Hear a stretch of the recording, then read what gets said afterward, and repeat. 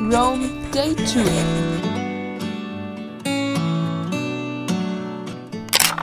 Welcome to the St. Peter's Square. I arrived. The St. Peter's Square is a large plaza located directly in front of the St. Peter's Basilica in the Vatican City.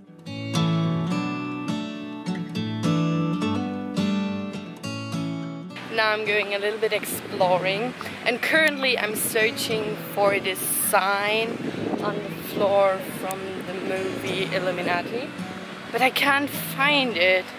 Oh, hopefully I will find it soon. We will see. Well, I found it.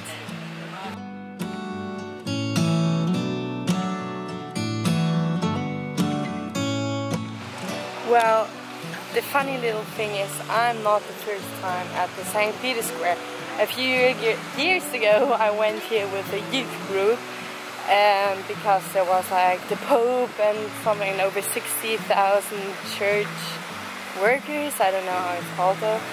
And this whole square was completely filled with people, over 60,000. It was hot as hell and there was no space, so it's pretty funny for me to be back and seeing it empty though. I think we stood somewhere here.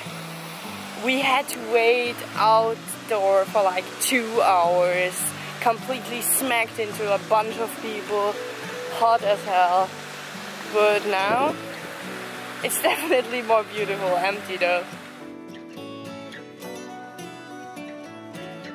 After a while I visited the Vatican Museum, which is incredible but much bigger than I expected it to be.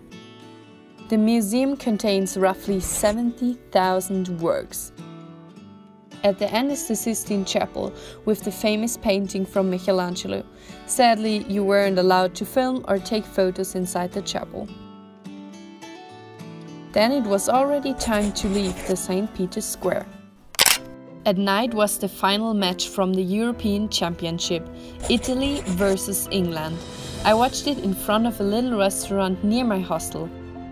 Normally I'm not into soccer, but this time I had to watch. The atmosphere really got me and I joined the excitement. It was an intense match. Italy finally won and whole Rome celebrated.